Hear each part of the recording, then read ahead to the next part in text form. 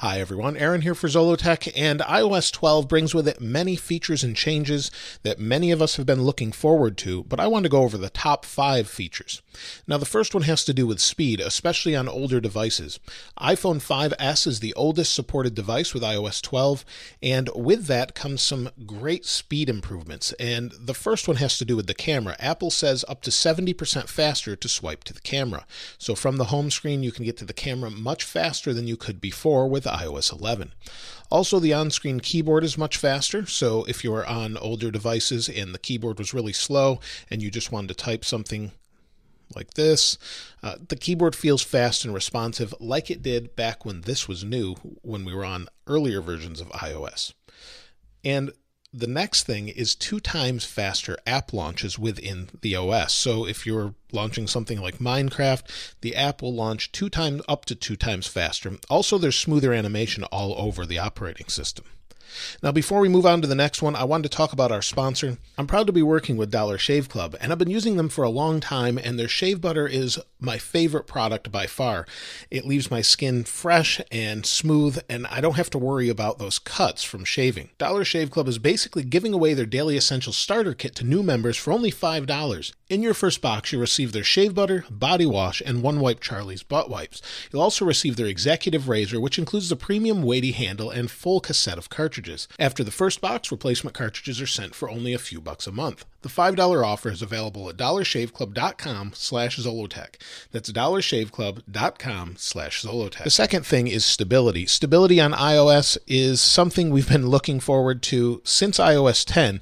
iOS 11 brought with it some major issues, crashes all over the place, things locking up, apps freezing, resprings, that's the screen going dark and then having the little wheel in the middle.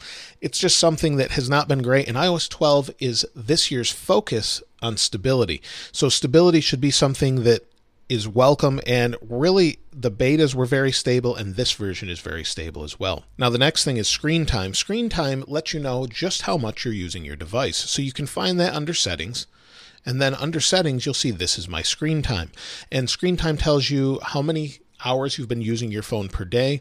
It also gives you the last 7 days and then calculates it across all of your devices. And you can see it hasn't fully updated since this is a newer version, but you get the idea of how often it's being used. So 5 times per hour, this usually goes up by the end of the day, 344 notifications per hour. And this tells you I picked it up 13 times between 7 a.m. and 8 a.m. It doesn't tell you for how long specifically, but I think you get the idea.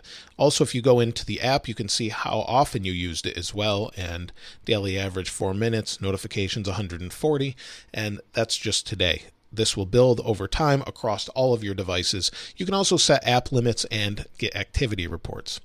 The next thing is grouped notifications. This is something we've needed from a very long time.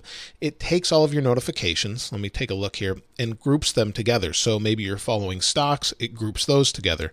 Maybe you're looking at your email. So if you tap on this, it spreads them back out, or you can show less. You can swipe them off, clear them all, and I think you get the idea. It's something we've needed for a very long time. Any notification you get from any app will just group automatically now, so you don't have this huge mess of 500 notifications that you can't possibly read.